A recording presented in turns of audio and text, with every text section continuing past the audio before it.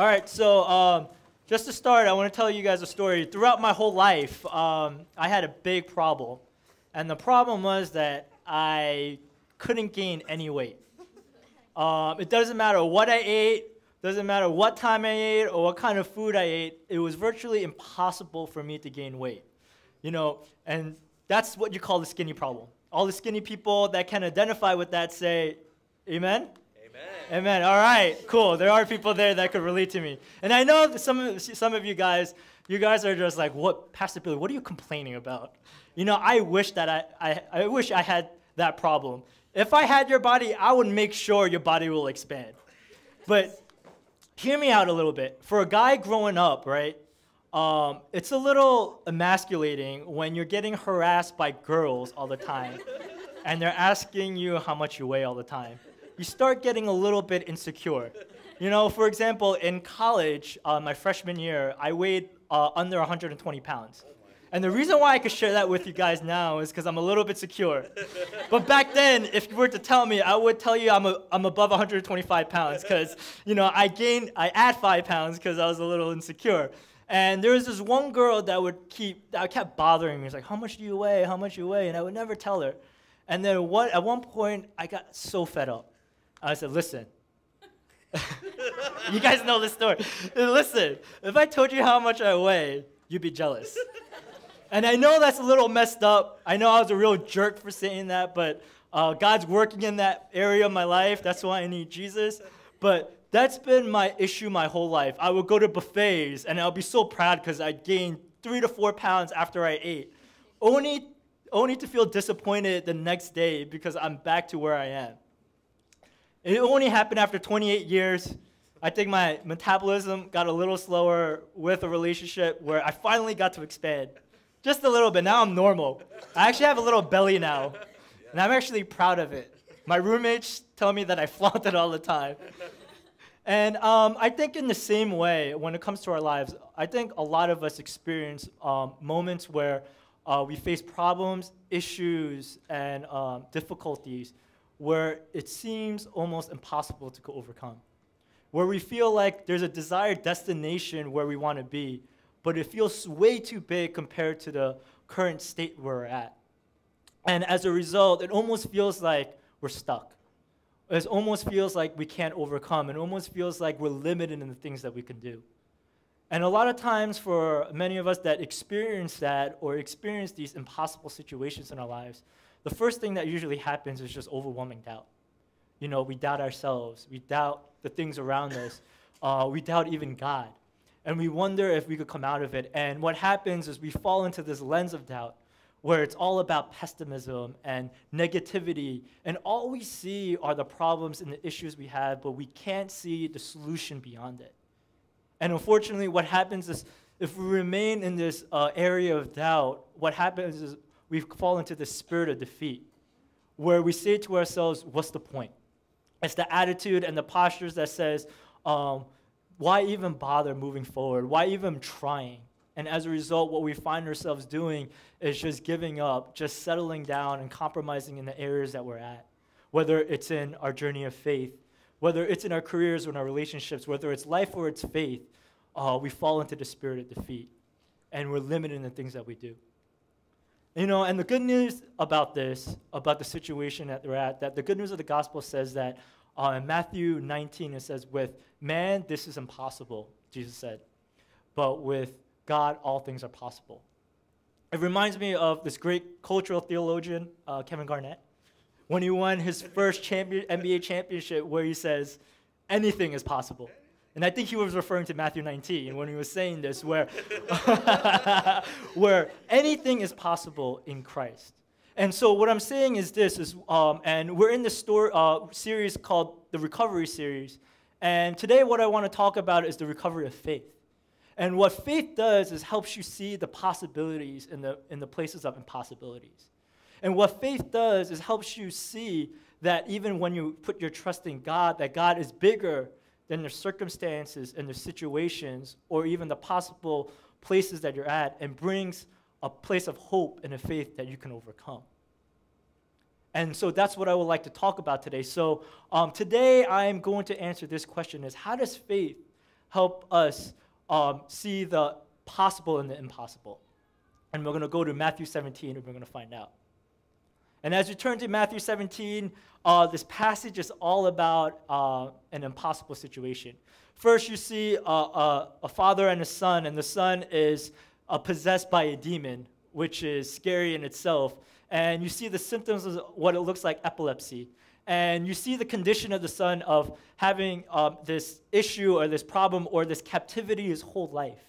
And you almost feel the desperation of the father and the impossible scenario that he's experiencing day in and day out of his life. You also see an impossible scenario of the disciples where they try to free this boy from the demon only to see themselves fail and confronted with a wall and a limit where they experience some type of impossible scenario.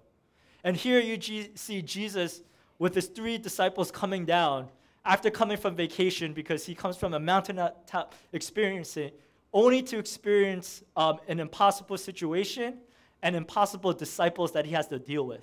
And you could see that frustration happen as you see in verse 17, where Jesus says this. He says, "You unbelieving and perverse generation," Jesus replied, "how long shall I stay with you?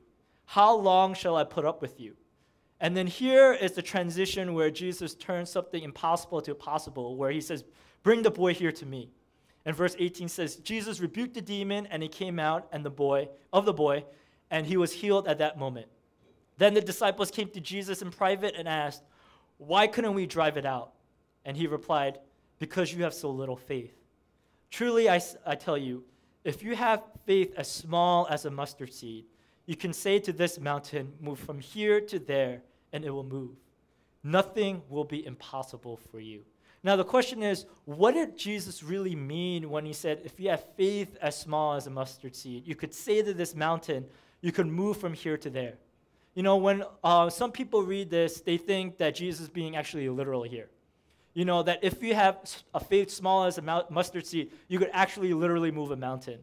But what Jesus is talking about is not literal but figurative. It's what you call a hyperbole. You know, hyperbole means that you're exaggerating a statement to bring a point. You know, because really, what purpose is there if you're able to have the ability to just move a mountain from here to there? It just serves no purpose at all. And here, what Jesus is saying is that it's a figurative meaning about something of a deep significance and truth. Because in the Jewish thought, right, when they saw a mountain, right, they actually believed that mountains actually were rooted underneath the ground. They were anchored underneath the ground. So in their mind, the mountain was the most stable thing that they could understand and see. So when Jesus said that if you have faith as small as a mustard seed and that you can move a mountain, what Jesus is saying is that if you have faith, faith is actually the factor in moving most of the impossible and most difficult obstacles that you have in your life. In other words, faith is a factor that is involved in here. And that's why when you look at this passage and you look at the story, Jesus is a little bit frustrated with the disciples because of their little faith. You know, they had faith, but they had very little of it. And what you have to understand is this whole demonic stuff that the disciples were dealing with, it's not that this was anything new that they were afraid of. They were actually spending time with Jesus. They saw him being healed. They even partook in exorcisms. But the problem was with their faith is what they focused on. They were so used to their own experience. They were so used to their own abilities. They were so used to, in essence, they were so full of themselves, they lost their focus in God. And this is the issue of faith, is what you're putting your focus on. For example, some of you guys heard the story before, but Henry and I decided that, he let me do surgery on his foot. And what happened was that Henry actually had a 10-year wart on his foot. And he was crazy enough to let me do surgery on that foot. And to all those who are doctors here and to all those who are and med students, don't worry, I had my certification. They're called YouTube and WebMD. I researched a lot, and I started removing the wart on Henry's foot. And let me tell you, It was a crazy, crazy situation. Every day for I think probably 3 weeks, we were scraping it off little by little. And then you saw our roommates, you saw Pastor Sam looking at us, like, what is wrong with you guys? And the funny thing is, Henry actually eventually went to a doctor, and they just scooped it all out in one shot. And so the reality was I was actually doing the right thing. It just would have taken me years rather when a doctor would just do it in one day.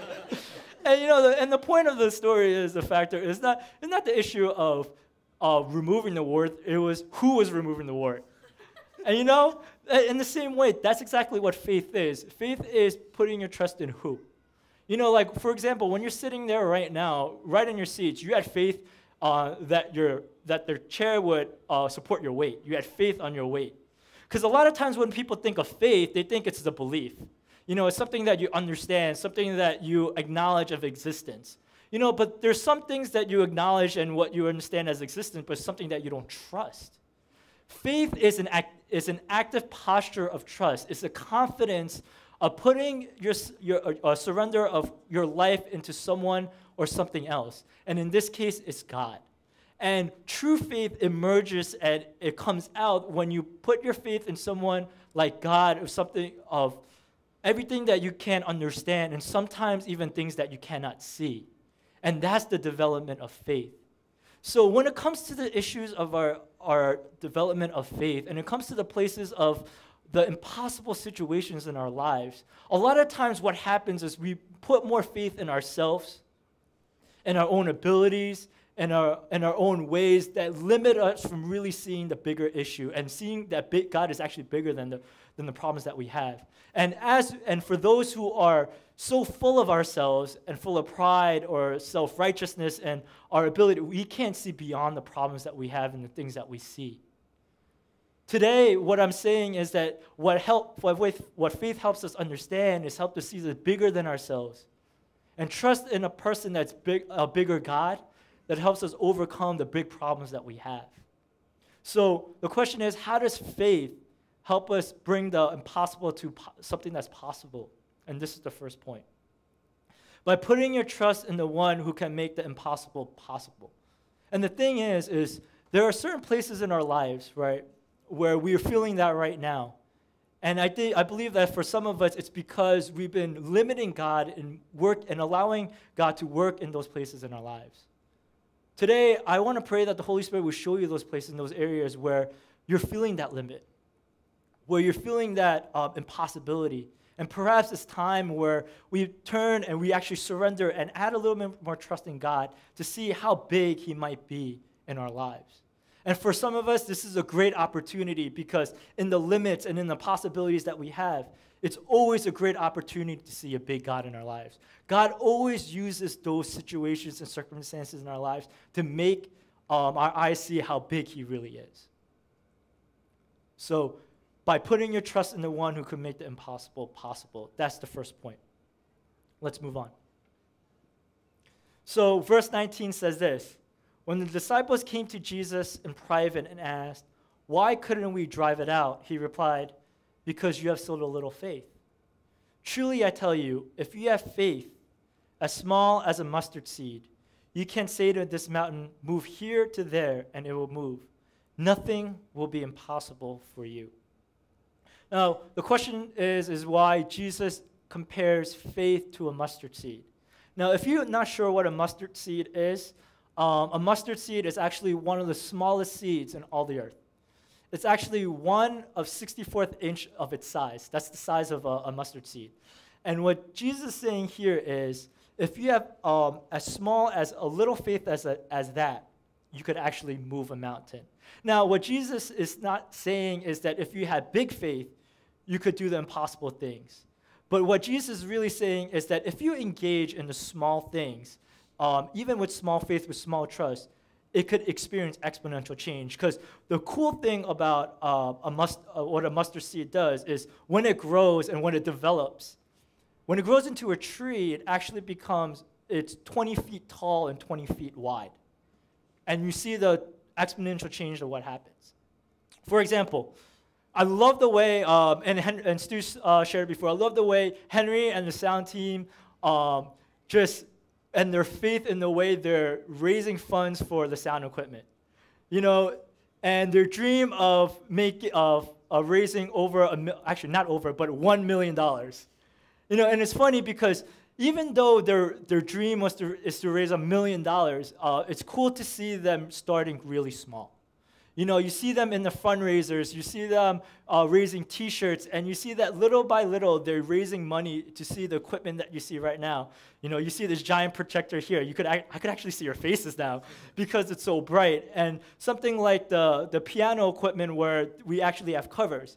And this is all coming from Henry and the sound equipment. And let me mind you, Henry was the guy that didn't even believe in video sermons.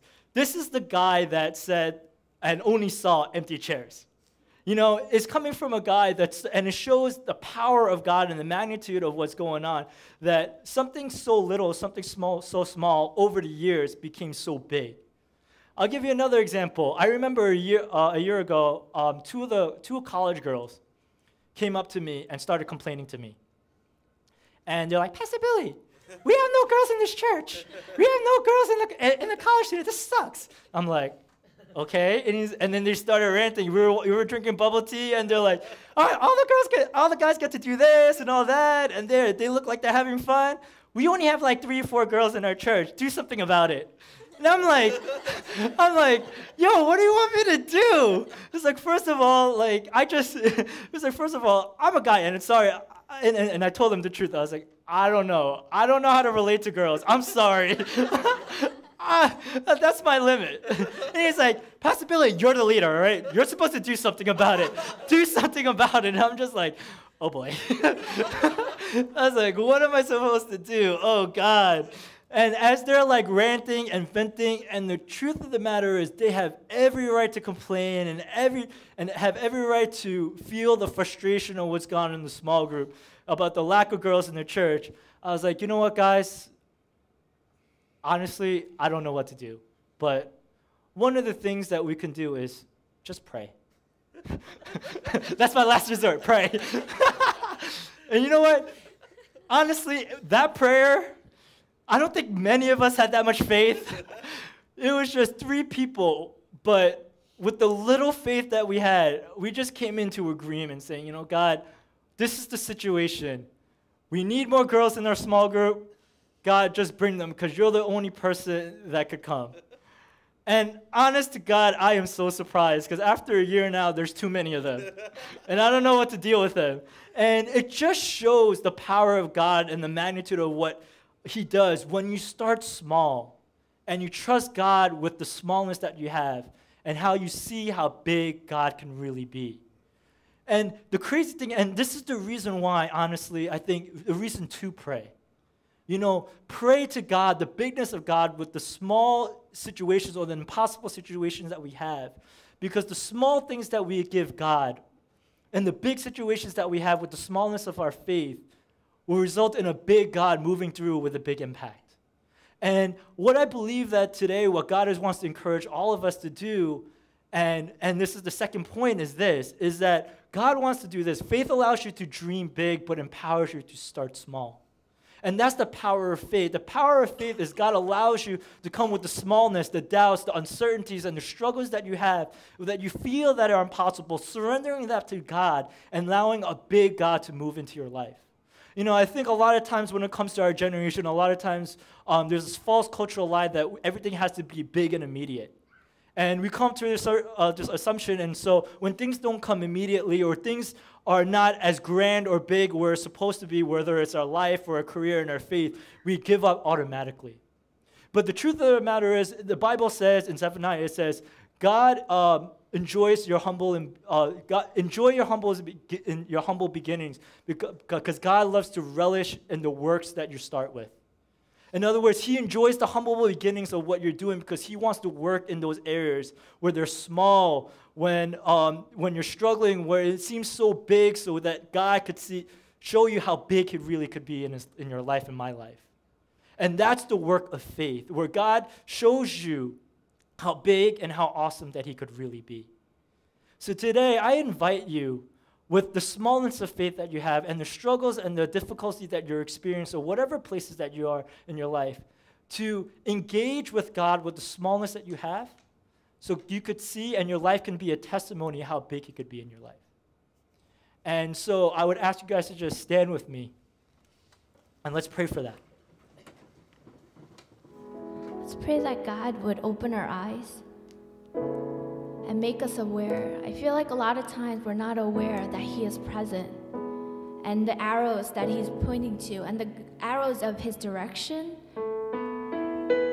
not arrows of wounds in this case, but God wants to open our eyes as we trust Him.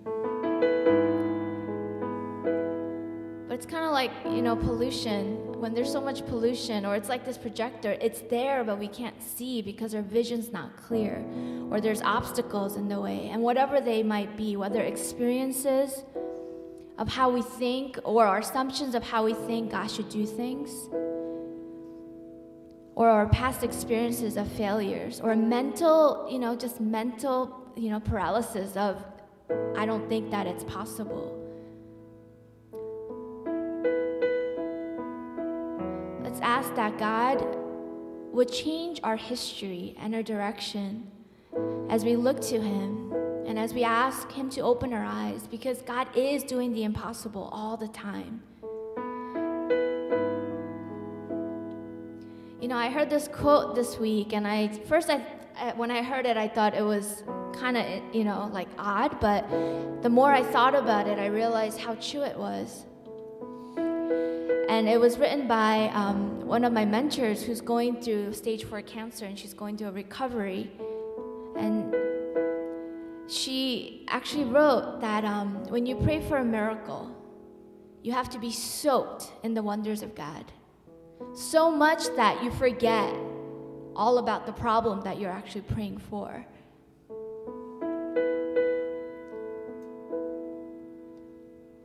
I'll just say that again. When you pray for a miracle and you pray for God to do things, you have to get lost in His wonder and who He is, so much that you even forget the problem that you're praying for.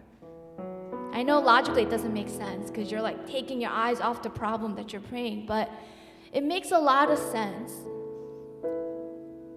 that you begin to engage in who He is. And I think that a lot of times the impossible in our lives, answered prayers, it happens that way. It's kind of like you give it to God and you're like, oh, and you give it to God, and then it's like a surprise gift that comes out of nowhere. And you know that God's done it. And I believe God's wanting to connect that, recover our faith. It's really the recovery of God, who God is in our lives, right? I love that word, recovery. It says everything about who He is. So God, I want to pray that as we sing this, that it would become our prayer. That this song would have meaning more than ever before. And not as a cliche, but God, for real, that You would open the eyes of our hearts and make us aware of Your fingerprints, God, and Your direction and Your aim and your personal arrows, God, pointing.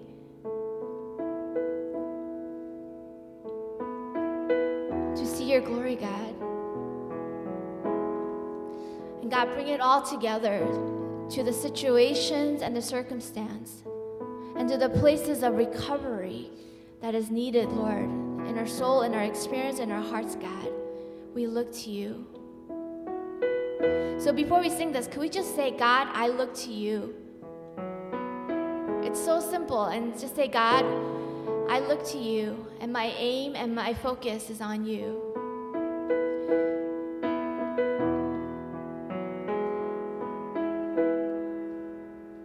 Open the eyes. Open the eyes of my heart, Lord. Open the eyes. Open the eyes of my heart. I want to see You.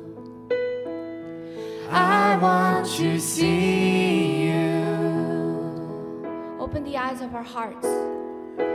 Open the eyes of my heart, Lord.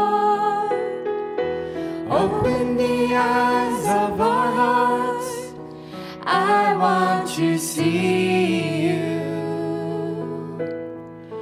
I want to see you. To see you high and lifted up. To see you high and lifted up,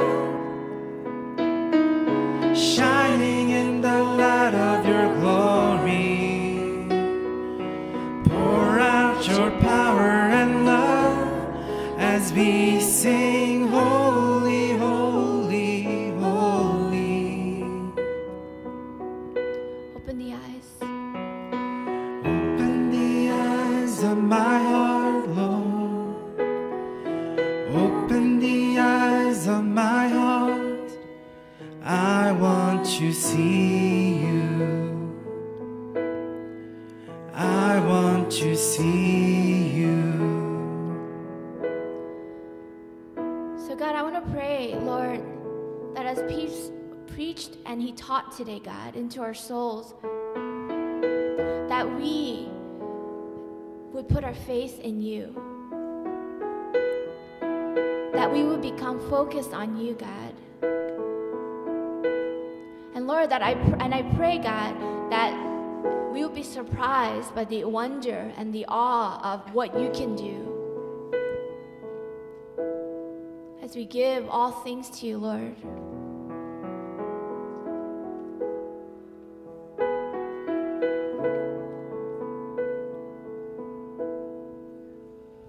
Father, we want to come before you this afternoon. Will you just all lift your hands with me to God?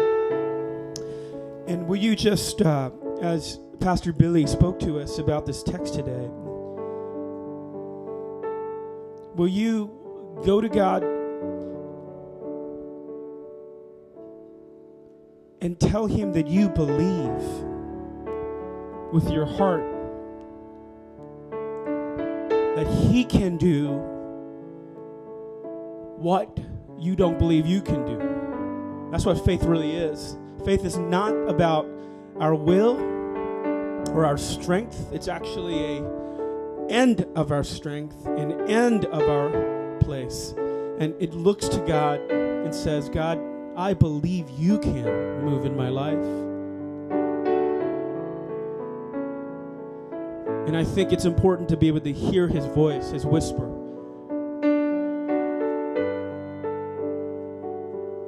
To give you the faith to believe that you know that God is with you. Because if you know that God is with you, nothing is impossible. But what Pastor Billy said today in the second point is so powerful. You know, faith gives you the ability to dream big, but empowers you to start small. I think that's very, very critical. Meaning the breakthrough or the miracle is not based on your faith. I think that's very important to understand. That is not our belief that releases the miracle, but it's actually our turning to God that releases the miracle. That relieves the pressure, alleviates the pressure to believe that I have to really will it. Really, you have to let it go. And you give it to God. So right now, as you lift your hands to God, give it to God. Offer it to him.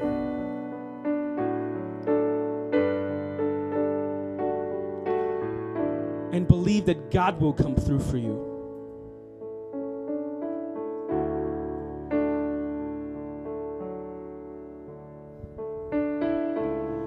So, Father, we thank you today that faith allows us to dream big, but it empowers us to start small. And all God's people say, amen. Let's give God a clap offering to the Lord. I'm going to pray for the benediction now, but before we do that, I just want to appreciate, let's give Pastor Billy a hand for giving us that encouraging word today. Let's give him a hand. And yeah, Peeves. And Pastor Billy and our worship team, let's give them a hand for such an encouraging worship today. Yeah? All right. You guys can exit the stage. Let's bow our heads for the benediction. Lord, I want to pray today as we leave this place that you really bless us to be a blessing. The importance of faith is that you told Abraham that through faith that not will he only be blessed, but he'll be a blessing. Not only will he change, but he will eventually change the world. So thank you for the gift of faith. May the Lord bless you and keep you. May the Lord make his face shine upon you and be gracious to you. The Lord turn his face toward you and give you peace. All God's people say, amen. God bless you. Be blessed. We'll see you next week.